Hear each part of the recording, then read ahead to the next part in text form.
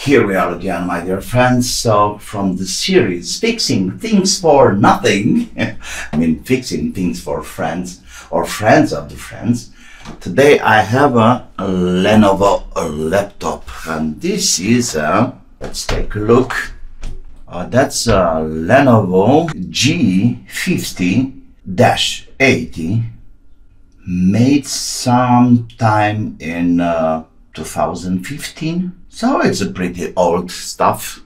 I've been informed this laptop, it's looking like there is a problem with the display. Oh man, look there. It can be very clearly seen. The display had been kicked, touched, dropped, whatever. Anyway, it's not good. I think there is a little battery running. We have backlight, that's nice. The Windows is starting. Of course, I don't expect too much. It's very clear. Look at these guys here. That's a really over kaput display. And it's very slow. Probably I will install a Windows Home or something, you know, maybe Linux, why not? Okay, so no doubt about, I don't want to waste any more time for, I've been almost ready to open, but we have the battery like that, so be sure that you take off the battery before doing anything when it's a matter of display. There is always a voltage over there, and the risk for damaging the main rail, it's huge. Cable, so on. I just want to take a look under this to see what's happening there, because I can see a lot of dust. Ooh, lot of dust. Oh yes, a lot of dust here. Anyway, we'll fix that. So we have a 4 GB of RAM. Okay. Should be nice to have some more. That's a classic disk. We don't need to go any further because this is very clear. It needs to be cleaned, eventually replace. Oh, but I have to take out everything. No, just clean the fan and it will be fine. Can we take the fan out without? Yes. But for now, let's focus to the display. Let me find what kind of display do I need.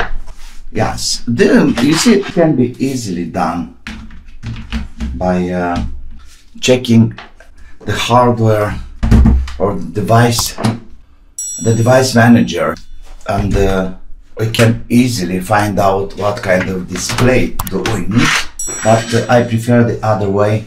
I want to take out the bezel because it's pretty easy. I need a plectrum, and I have to take all this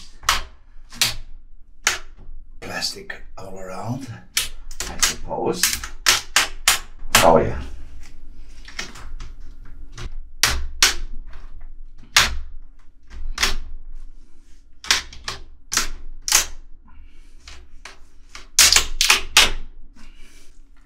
Come on out.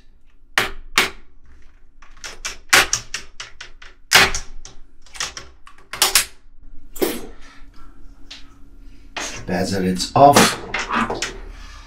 And okay, this is weird. I suppose some of the screws here are loose. Shouldn't be a problem. Yeah, they are loose. Let's check again. The battery, it's out, so we got no problem there. And as you see, I got these screws here, which needs Phillips smaller like number PH00. 1, 2. Do we have some more? Yeah, another one here and here. Do we have some more? I see 2 small screws, but I don't know if, no, they are not related. Okay, beautiful. And that's the screen. What's in here?